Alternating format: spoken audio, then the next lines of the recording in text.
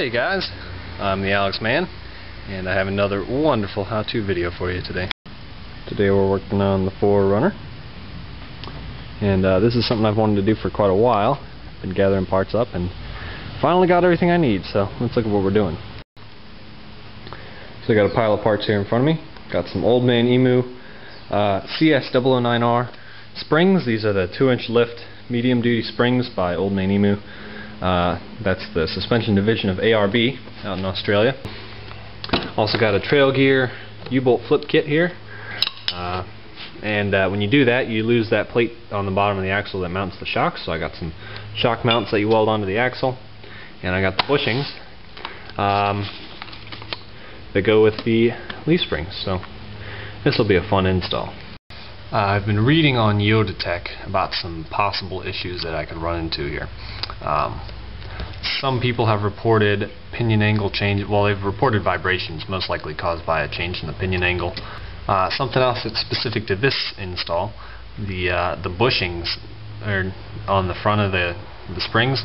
They require little spacers that go in the middle of them, and you need to burn those out of your original bushings, which means it's hard to go back to factory unless you get some new bushings from somewhere else. Alright, so if you have jack stands, you can just do this job on jack stands. I actually don't have jack stands that are tall enough to reach the frame on this vehicle, and you can't put jack stands under the axle because you need to remove weight from the suspension. But it's okay, I have a 4-post lift, and I've done this before to work on the rear axle. You can actually just going to back the truck up onto the lift and lift it from the bumper. Not the bumper, the hitch receiver, really. Bumper on these vehicles is pretty flimsy.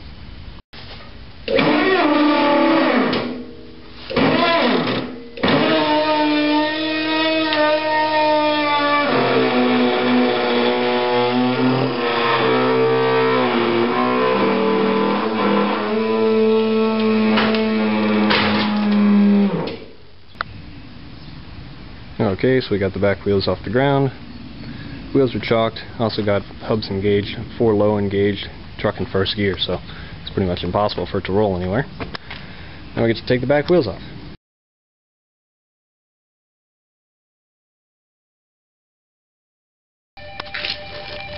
Oh, still fun. Alright, next is the drive shaft. There's just some 14mm bolts holding this guy on, so we'll just take them off.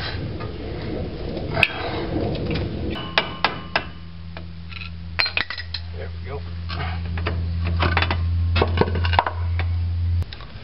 Now we can take off these pins that hold the parking brake cable onto the parking brake lever.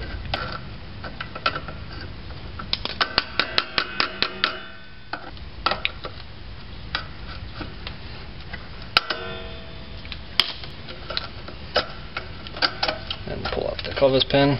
I think that's what it's called. And then just reassemble it slightly so that this stuff doesn't all fall apart and get lost. Alright, before we get too much into this, I should probably say that you don't have to do everything I'm doing. I'm installing the U-bolt flip kit, but that's not necessary. You can install the old OME springs with the stock U-bolts.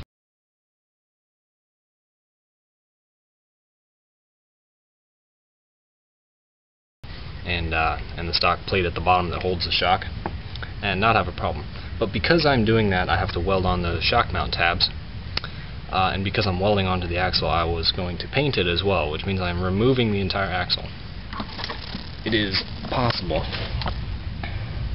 to just remove the spring, leave all the brake hardware. You don't have to disconnect the drive shaft and all that sort of stuff. You can leave that all connected and just replace the spring.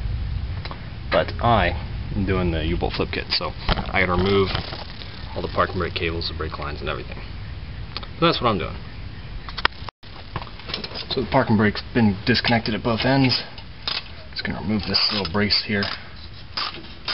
This is a bolt that's been on the rear axle of this truck since 1987. Bolt comes right out. I don't know what Toyota did, but their fasteners always seem to come loose. Unless, of course, you're talking about the frames. The frames rusted a lot on Toyotas, but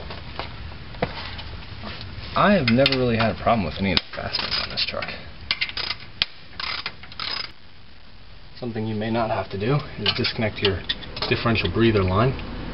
This is a modification I did so that the diff breather went up and vented out near the fuel filler, because the differential breather that's factory can suck in water if you go through some deep water. So disconnecting that. Over here is the pivot parking brake. Oh, that's interesting. It's got a nut on the bottom. It's not welded to the frame. Put the nut back on, and then pull all this stuff out of the way. Next thing I'm going to remove is the shock absorbers. Now, I'm not sure if this is actually the limit of my travel. We'll find out soon enough. We may have to jack the axle up to take load off the shock. So there's two 17mm bolts holding these shocks on. One at each end, of course.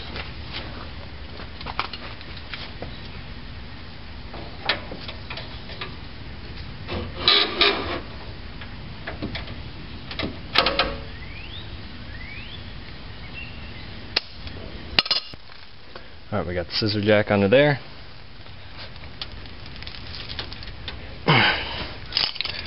Shock still feels like it's really in there. Got the top of it off. Compress it. Swing it down. Try to twist it a little bit. Alright, so I got the shock mounted back in here just temporarily, and I'm gonna mark the center line of the shock. That way I know where to weld the new shock mount on. Cool. So I got this funky looking thing in my hand, piece of hose with two hose clamps and a bolt. What's that for? Well, my idea is when I disconnect the brake lines, I'll slide this over the end of the brake line, clamp it down, and hopefully I won't lose too much fluid. This doesn't do anything about fluid coming in like between the line and the inside of the nut there, but hopefully this will prevent me from having to bleed the brakes with a dry system. That's my main concern. Got myself a flare wrench here.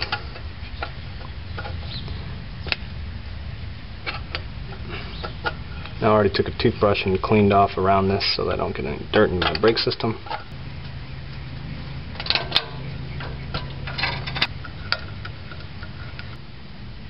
Looks like it works. Cool. Now I'll just do the same thing on the other side. Alright, so I've moved that brake line around. Now it's resting on top of the springs instead of underneath.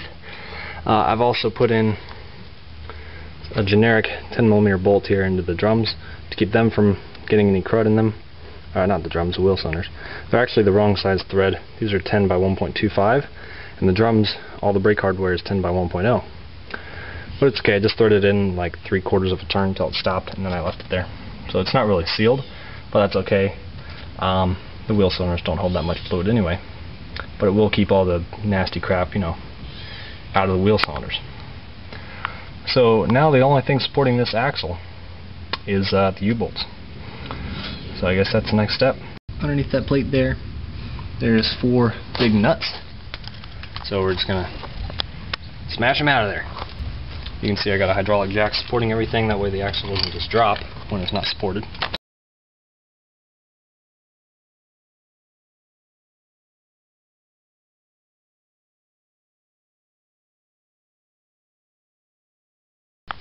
Alright, so I got a jack stand under the axle on this side. Now I'm going to move over to the other side, put the hydraulic jack there, and remove those U-bolts.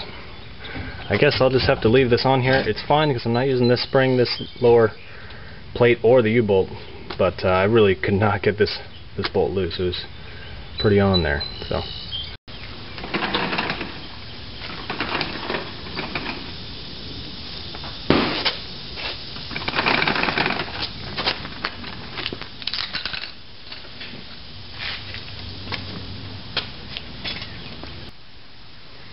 Got myself a 4Runner axle.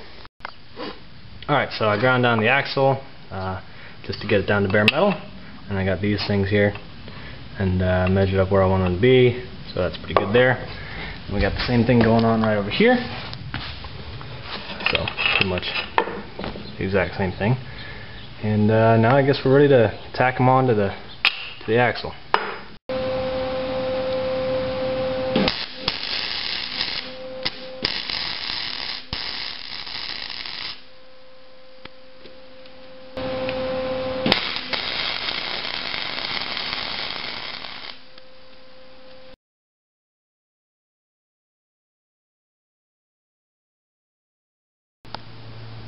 Alright, so there's the welds there. That's probably the best looking one. They're all about the same, really. But anyway, should be good. I washed it with soap and water, and then, well, first I wire wheeled it, then I washed it with soap and water, and then wiped it down with a damp rag. So we'll just wheel this out into the sun, let it dry while we mess with the springs. Alright, so the next thing we have to deal with here is the rear leaf springs. Even though this truck it spent most of its life in New Jersey, and then 5 years in Pennsylvania, it's got surprisingly little rust. But I've heard reports that the bolts for the shackles and the bolts at the front of the spring are pretty much impossible to remove without cutting. Hopefully, we're going to have some good luck here. We'll find out soon enough. Alright, so that bolt there is 19 millimeters, and the head on the nut on the back side is also 19 millimeters. So let's see if the breaker bar will loosen that off. It wasn't even too bad.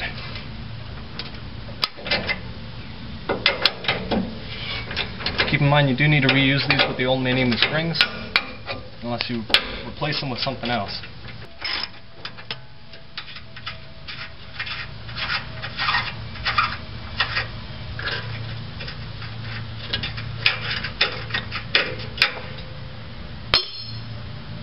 Wasn't horrible.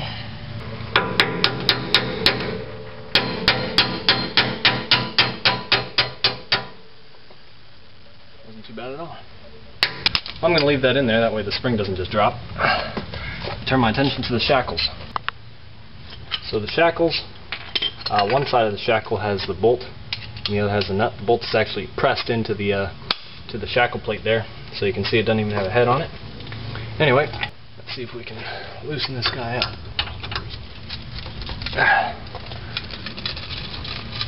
That's fun.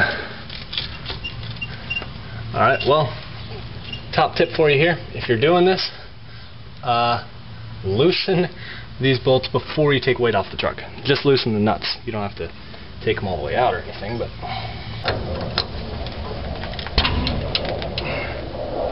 shit. Okay. Got one loose. There, got them both loose. Now I gotta get the spring uninverted. There we go. Now see if this plate just comes off.